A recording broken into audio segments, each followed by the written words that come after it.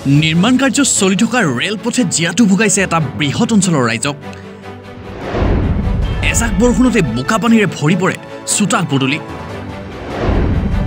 ৰাইজৰ লিখিত অভিযোগক আওকা ঠিকাদাৰ গোষ্ঠীৰ।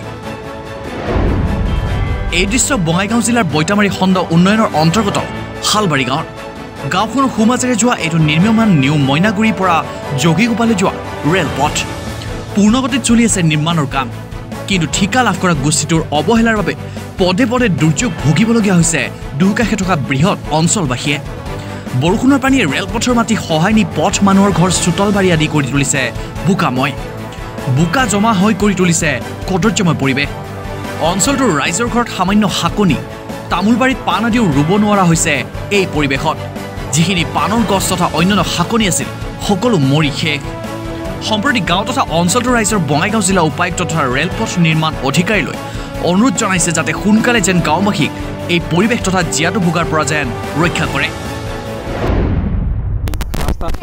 অন্তে কৰোঁ আৰু আমি খোলমল কৰে আহা যাহা কৰোঁ, বাৰিন্দাত থাল মাটি মাজোঁ আৰু এই পাখৰত পানী গেছত ভাত অন্তে এৰি কৰোঁ।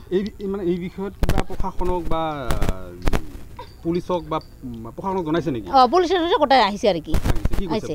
পুলিচে আৰু কৈছে কি এই ৰাস্তাটা ৰেল লাইন এৰিয়ে ক'লে শেষ কৰিব আমি।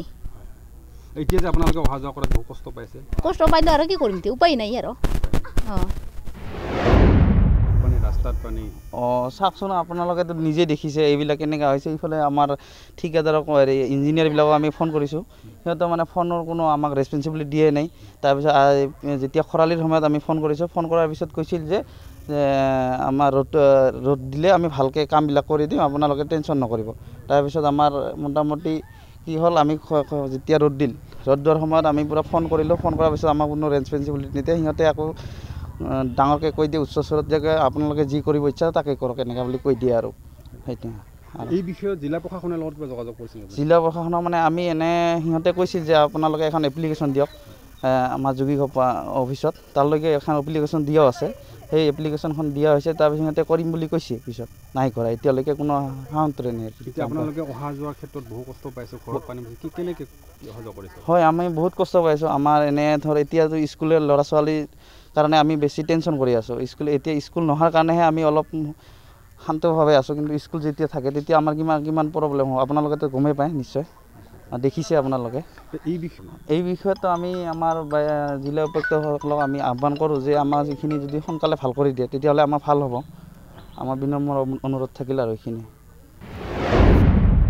বঙাইগাঁৱৰ পৰা ৰাতুল দেৱৰ report, news nest.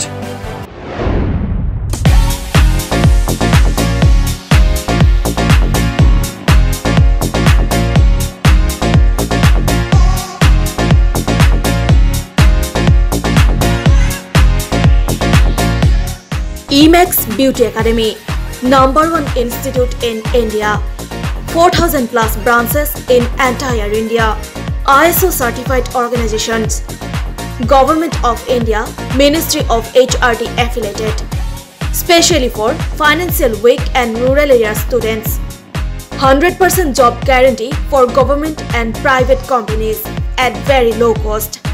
Timings depends on students. High qualified professional trainer, food and accommodation available.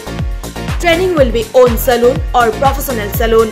For details, please call 98540-52622 or visit Emax Beauty Academy, KD Guest House, first floor, opposite HDFC Bank, Hatigao Main Road.